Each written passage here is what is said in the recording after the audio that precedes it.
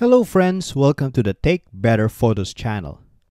On November 2nd, ON1 2024 was released. While ON1 has always made it to my list of top RAW editors, deservedly so because of its extensive feature set and great price, its laggy performance and confusing interface have always prevented it from being placed higher. So in 2024, has ON1 Photo RAW corrected its flaws enough to make it worthy of an upgrade? That's what we're going to find out in today's video as I count down the top 5 features and improvements of ON1 Photo RAW 2024. At the end of the video, I'll tell you whether it is indeed worth the upgrade. So let's get right into it.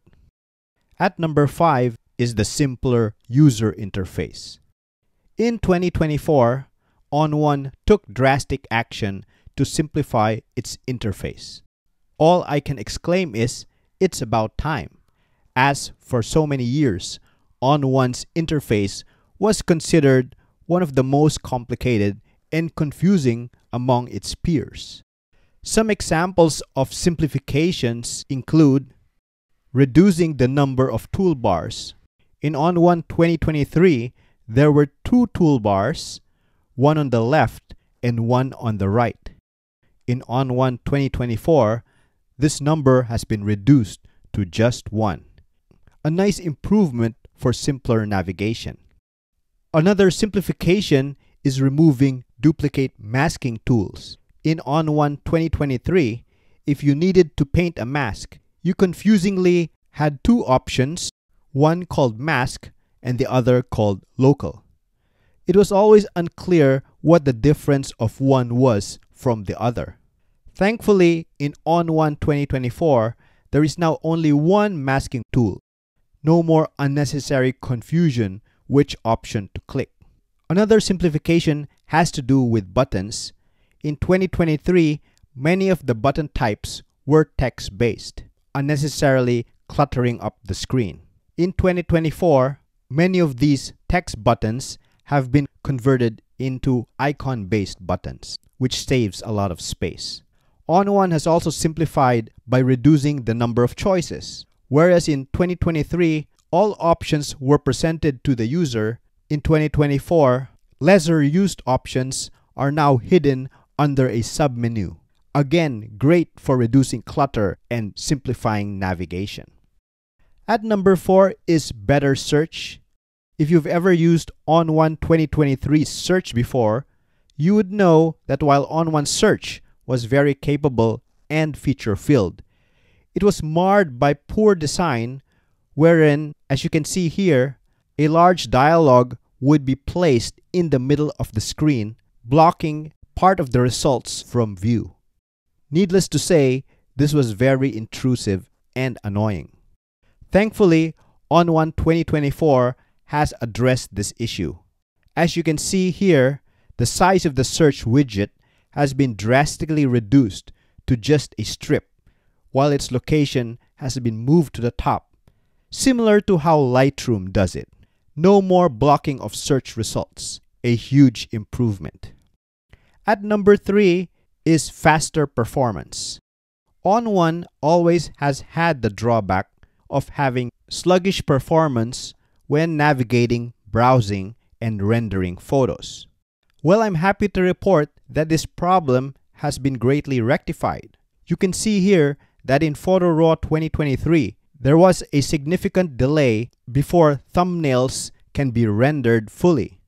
In Photo RAW 2024, thumbnails now appear much more instantaneously, similar to better file browsers like DxO Photolab. Another improvement is the rendering of RAW files. As you can see here in Photo RAW 2023, when I click Edit from the Browse mode, there is a noticeable and annoying delay before the RAW file is completely rendered. In 2024, this same type of navigation is markedly snappier, a real improvement in the user experience. At number 2 is improved highlight recovery. One important drawback of ON1 2023 and previous versions was the subpar highlight recovery performance. To understand this improvement, let's reduce the highlights in this overly bright sky. As you can see, the result is not great.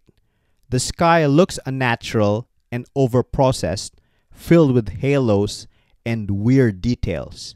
To me, this type of result is unusable, and as a workaround, I would actually use the exposure slider instead of the highlight slider to give a more adequate adjustment.